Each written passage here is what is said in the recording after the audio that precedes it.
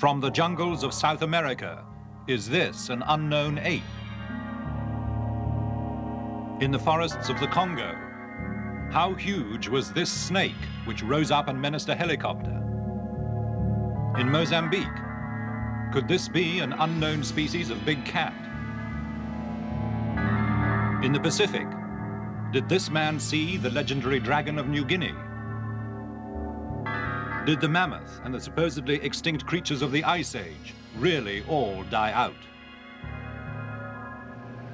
Mysteries from the Files of Arthur C. Clarke, author of 2001 and inventor of the communication satellite. Now in Sri Lanka, after a lifetime of science, space, and writing, he contemplates the mysteries of this and other worlds. Even in this small island, there are reports of strange animals not yet positively identified. The horned jackal and the devil bird with its hideous strangled shriek. Yet this jungle, even though it stretches as far as the eye can see, is nothing compared with the forests which cover much of Africa and South America.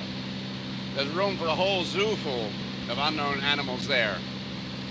And looking at this, I'm reminded of a riddle posed by an old philosopher. What is the most cunning of all the animals? That which no man has yet seen.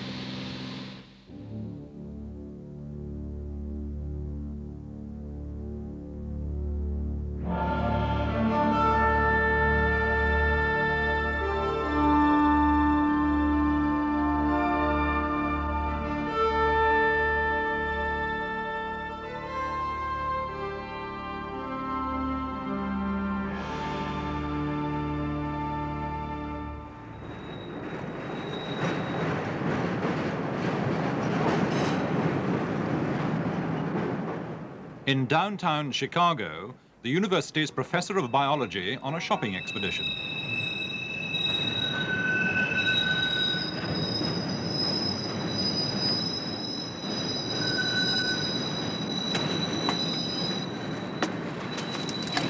What is all of this you have? Well, a jungle machete, a jungle hammock, some medical supplies for the tropics, and a backpack. Where are you off to with it? Well, you may not believe this. We're off to Africa to look for dinosaurs. For it's in the Congo that Professor Roy Mackal and his colleague, explorer James Powell, really believe, from many reports, that there may exist a living dinosaur, or something like it. The animal is described as being as big as an elephant, or at least as big as a hippopotamus. It has a long head and neck and a long tail. It has feet that are like a hippopotamus, but it has 3 claws on each of these feet.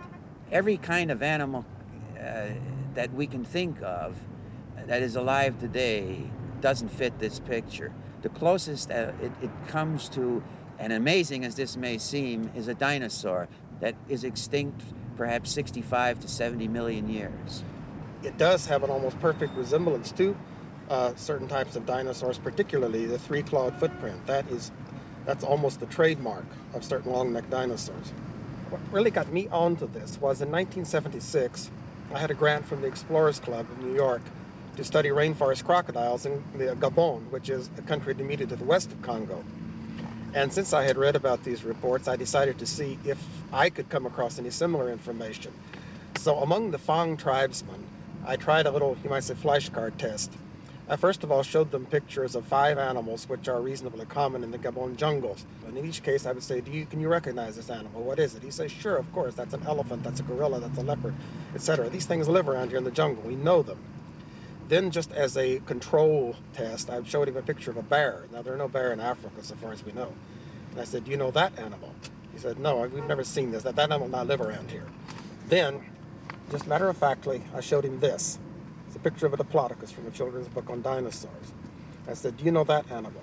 And in several different villages, representing at least 2 different cultural groups, I would get consistent answers. Yes, that's the Nyamala. We know that animal. It lives back in the deep lakes, deep in the jungles.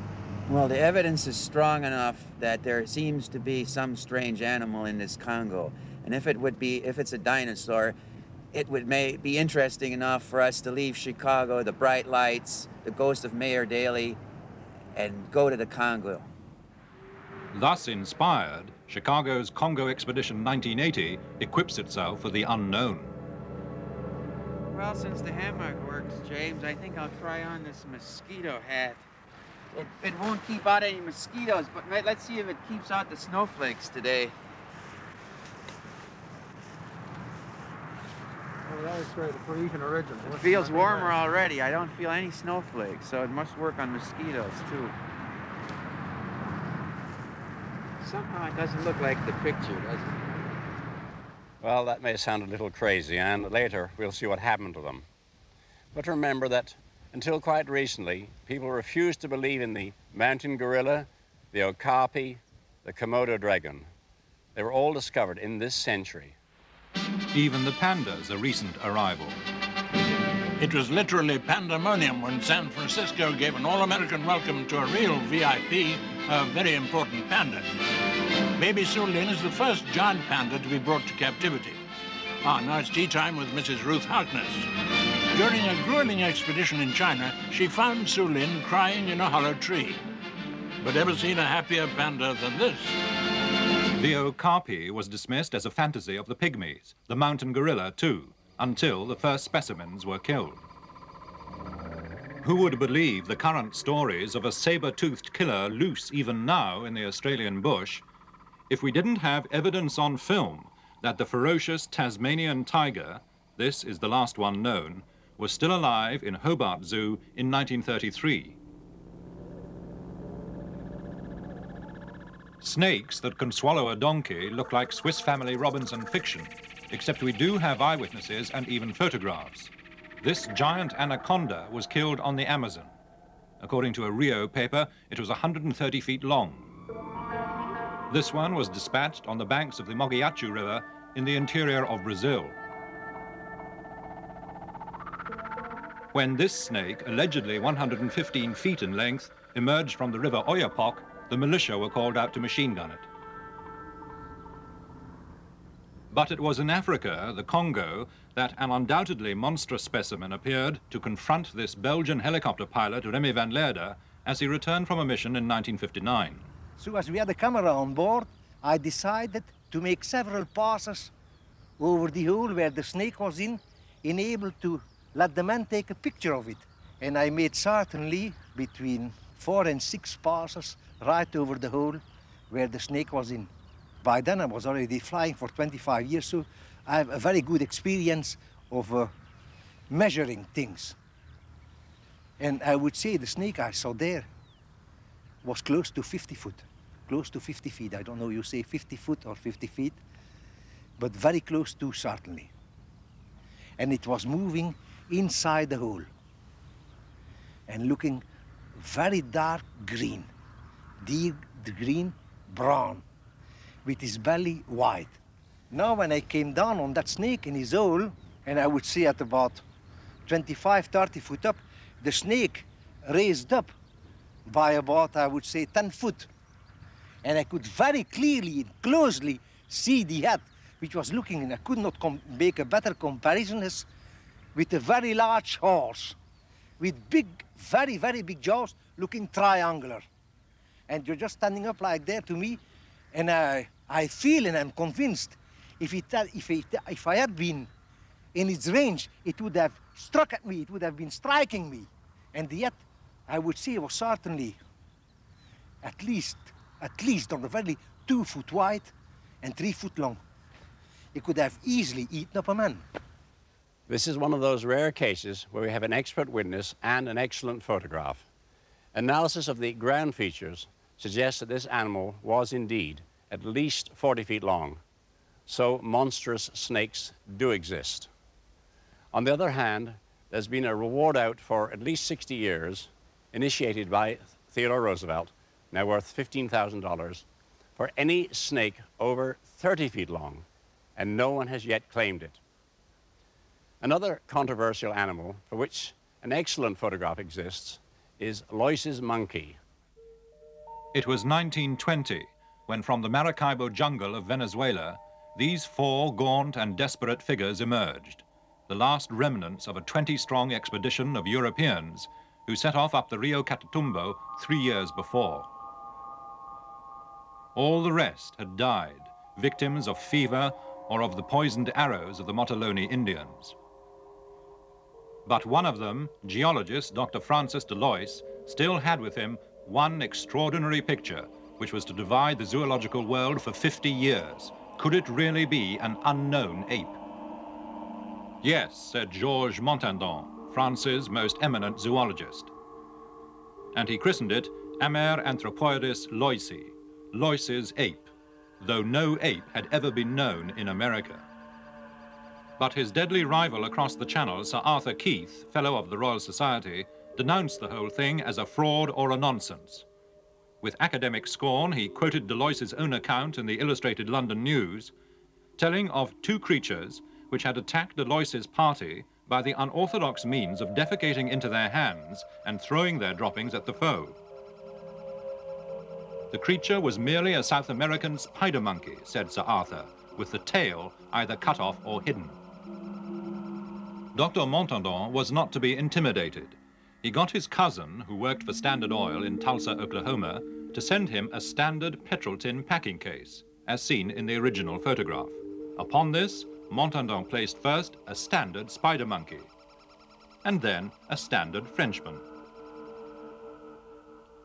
Comparisons seemed to make Lois's ape well over 4 feet tall. For Montandon, it was convincing proof. Since that day, no further evidence of a great ape has emerged from South America to vindicate Dr. Montandon or destroy theories of a hoax. But the question remains, why should a Swiss geologist, not much interested in zoology, his companions dying or being murdered all around him, be bothered to fake a picture? For that reason, if for no other, Lois's ape remains a mystery.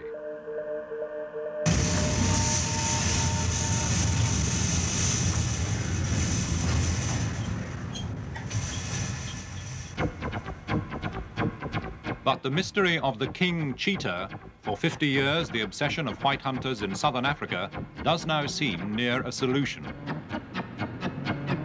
Paul and Lena Bottriel sold everything they had, even their house, in order to pursue the legend of a beast, ferocious and striped, more like a tiger, which ran with the cheetahs. The normal cheetah we've known of for 5,000 years, and they've been absolutely identical. The Kubla Khan had 1,000 in his kennels, and many of these great princes and kings have had paintings and wall edgings done, and they've all shown the cheetah as we know, the normal spotted cheetah used for hunting, and there's been no difference for 5,000 years. And suddenly, in the last 50 years, we've come up with a cheetah which has these stripes, and is completely different. There are some 26 skins. And as I say, everyone is absolutely standard. Stripes here, and the final part of the tail being ringed as with the tiger, which is a striped cat. The Bottriels hired a balloon to search silently over the bush, until on the Mozambique border, they cornered their prey. And it was finally in Kruger Park that we found a live king cheetah that had been there for a number of years, and no one had really known about it. Photographed it and filmed it. This is the only known film of the striped king cheetah, running here with ordinary spotted cheetahs.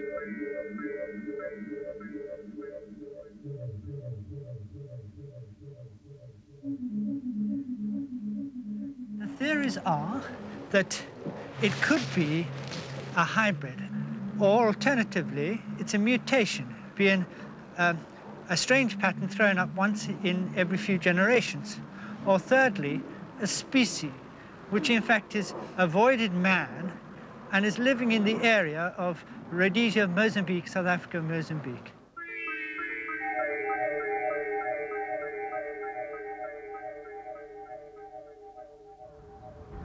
We could find a completely different species of animal, we don't know. And that in itself is enough to fight for and try and achieve. What may be a baby version of the legendary New Guinea dragon has also been filmed. It is said to kill dogs and wallabies and to grow to 20, 30, even 40 feet. In 1979, a 6-foot specimen was shot near the River Fly, and naturalist Ian Redmond determined to look for a full-grown dragon. We were staking out water holes because the lizard has to come for water every day, and some of the water holes are in a creek bed, so you're below the level of the forest floor in a creek bed by a pool. And one day there were two of us a few hundred yards apart. I was sitting by one pool and another chap by another pool. And I'd been sitting there for several hours and nothing happened. It was about 10 o'clock in the morning. And I heard these footsteps. It's a forest floor, so there's lots of dry leaves on the floor. Just these quiet, softly scrunching of dry leaves. Now, if you hear a lizard moving through the forest, it's a scurrying sound. It doesn't sound like footsteps. And I thought it must be either the other chap coming over, whether it was playing about and trying to sneak up on me. I didn't know, but it sounded very stealthy. So I'm sitting down there, and I hear this coming up behind me, and obviously you decide at some point you've got to have a look. So as they were getting closer, I thought, well, person or animal, I'm going to see what it is. So I slowly sat up and looked around, and about 10 feet away, my eyes were about on the level of the bank, about 10 feet away there was a log, and just over the log was this great lizard head. Now I couldn't see the whole body, but I could see that the head and shoulders were a lot bigger than the one which had been shot. So I went down for my camera again, and as I went down to get my camera, the lizard moved away. But the hunt for another of the world's tantalizing missing creatures has help from all the latest gear that Japanese technology can muster. These Japanese are in Fjordland, in the far southwest of New Zealand, looking for the largest bird that ever lived, the 12-foot-high moa.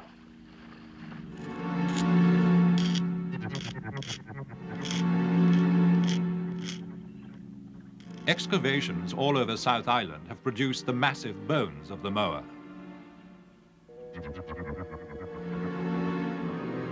Flocks of their skeletons dominate New Zealand's museums. The moa certainly seems to have been seen as late as 1860, and one witness, Mrs. Alice Mackenzie, said she saw one on the sand at Martin's Bay in 1883. And it took no notice of me when I came near it. And I got nearer and nearer until I sat down on the sand behind it. And it was a bluish color, just a faded bluish gray color.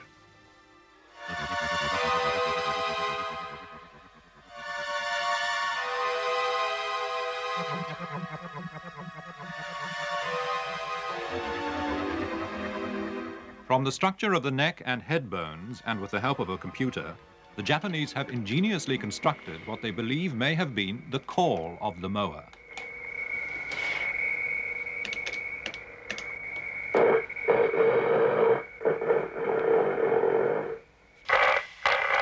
Armed with the tape and stories that the call has indeed been heard in recent times, they set off into the forest, hoping for, yet perhaps fearing, a response from a bird that was supposedly able to split a man's skull with its beak or kill him with a kick.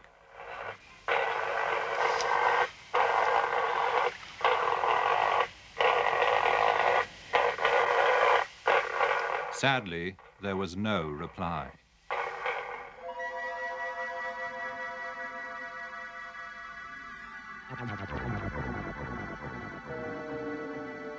The most puzzling of all the stories of missing animals comes from the snowy regions of Siberia, the disappearance of the great hairy mammoth.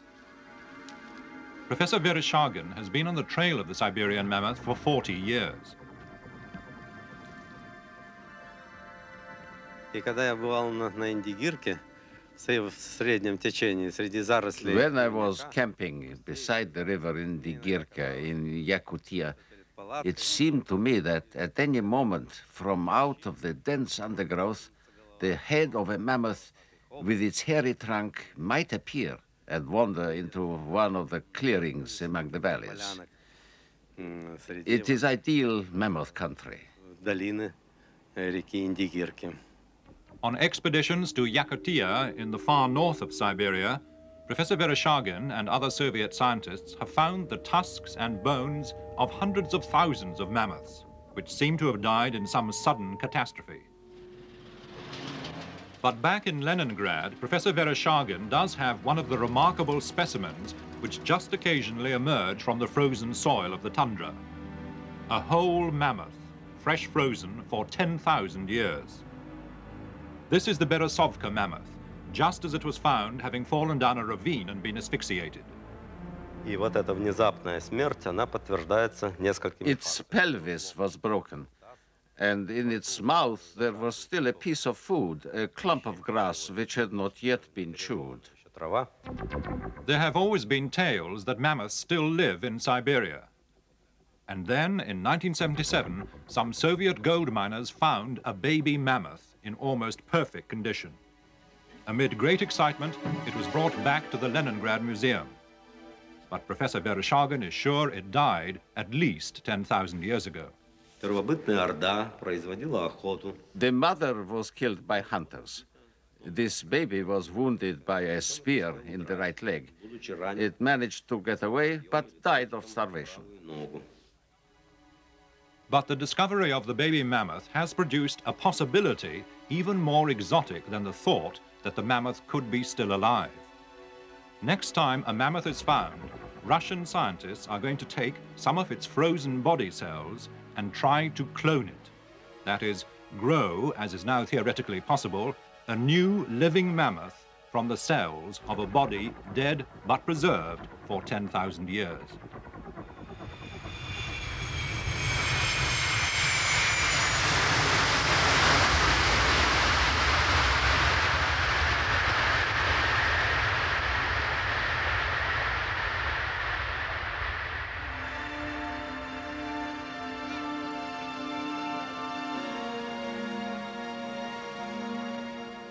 Meanwhile, in the winter gloom of Kennedy Airport, the two intrepid dinosaur hunters return from their quest in the Congo.